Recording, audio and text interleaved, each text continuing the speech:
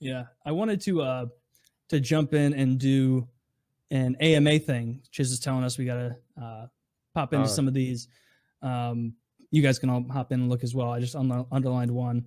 One question was about Parasite. We discussed that. What was something cringeworthy from your childhood or teen years that still sticks out to you that you did? I'm trying to think of a real good one. I should have had a good one already. Oh, I got one. Good. When I was, let's see here, I was really young. I think I was like 3, maybe 3 or 4, and there was a woman, and I've only told this story. I don't remember doing it, but I was only told this story by my parents. There was a woman next to us in a booth, and we were eating at this restaurant, pretty nice restaurant. Even though they brought me, I was 3 years old, and a woman next to us had a giant bandage on her face. Ooh. A big white bandage. Looks like she probably, like sustained some damage, an injury. Maybe she was getting mouthy or something. Yeah. Right. According to Kyle, getting mouthy. And facial gone wrong.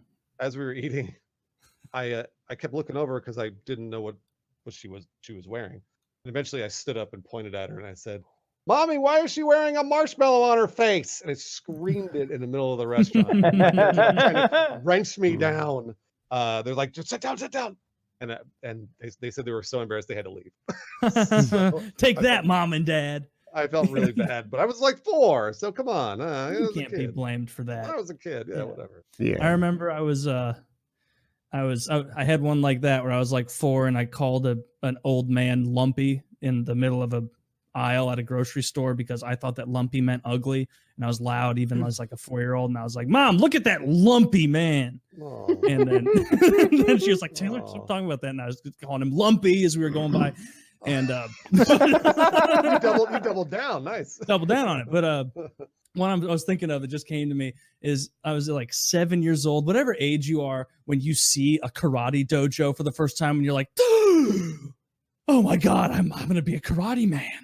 And I remember it was like one of the first times in my life I can remember true nerves was me and my little gi and my white belt being driven in the back of the minivan to my first karate practice. And in my head, I'm thinking like, these are some tough motherfuckers.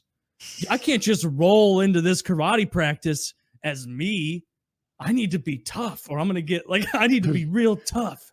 And so I remember like, as I was walking in, I was like, "All right, Taylor, be tough." And to me at the time, tough meant the guy like who was on the Shield, like Michael Chiklis, like the guy who would like, he would like tucked his neck. He didn't have a neck. He was just fat. So I remember just walking in like, just playing with my neck tucked back, trying to like appear tough. And then like you see 2 minutes in that it's like, "All right, Kevin, kick through the balsa wood board." And then I got much more confident. But I remember even as a kid being like, I looked like a fucking doofus walking in here with my neck pulled back like I'm a tough karate man. Like you were Michael Chiklis. I love that you thought as a 7-year-old. Yeah, and that show wasn't around at that point. That was the only reference I had.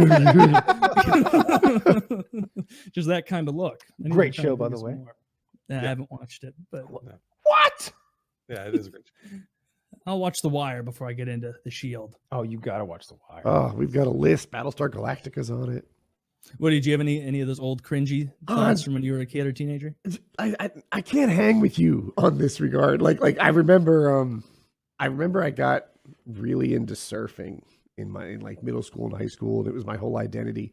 And I never did it, but I had this idea that if I wore a wetsuit to school, people would know what a surfer I was. Oh, and no. Imagine if I had, it struck me as really smart, but I didn't do it. So that's good. Closest I can come up with. God, I thought you went to school with Scuba Steve there for about 5 minutes. No. Oh, that would have been rough. I had a similar thought with roller skating. Dude, have you ever seen some guy in a wetsuit? Like your junk is out on display. Everyone knows exactly what you have to offer, which in my case was not much till late in like high school. Yeah, camel toe. You're getting hazed as you're going down there. Yeah, 10th grade Woody dreaming of pubic hair someday. Like, it'd be bad. I'm really trying hard for this. Trying to think of other good ones for me. Stuff I've done that's stupid and cringy. I don't know. I blew like the championship game pitching in Little League and cried. I thought you were going to say I blew the championship pitcher and cried. Wait, so what happened? How'd you blow the game? It was like 9th inning and my arm was just gone. I couldn't. It was kind of numb and I just couldn't throw anymore. I had been pitching the whole game and doing well, but the score was close. And I want to say I walked a couple batters and then the guy got a hit, scored a run. And that was it. And I'd been signaling the coach the whole time, like, I'm done. I'm like, get me out. I can't. Like, can you not see that I'm throwing fucking 50 miles an hour out here? Like, pull me the fuck out. Yeah. But he was a bad coach. I blame him. 50's not bad. Pitch. And it's pretty slow. I don't know that I could throw the baseball 50 miles an hour. You'd be surprised. Oh, you could. You can do that shit at Dave and Buster's. Yeah. Yeah. No. Awesome place to go. I could sling 180. You know, like it's. Wait, 180? Yeah, he's the I fastest. could throw one ball 80. That's better. But like if we've dropped down to it was just inaccurate and just walking people. And it was like, why aren't you taking me out of the fucking game and putting somebody else in? But I cried. I felt real bad.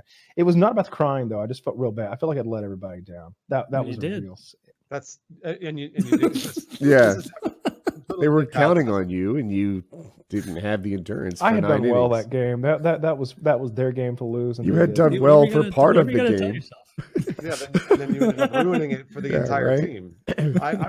I was there for. I did the same thing on like an intramural softball championship, and all I needed to do was hit a single. I was the last batter. All I needed to do was hit a single, and I think I ended up popping out. And I labored over this for days and days for this. It was just an intramural softball, but I was so fucking bummed because so many people, I watched all their faces go down and they all got sad. And I went, I did that. And it made me feel like trash. Yeah. All right, we're still having a party with everyone but Bruce. I was the worst feeling ever. Bruce doesn't get his participation trophy. They hand out the participation trophies and you're like, what? I didn't. Did you earn one? Yeah. I mean, I did participate. It was so sad. What a sad time.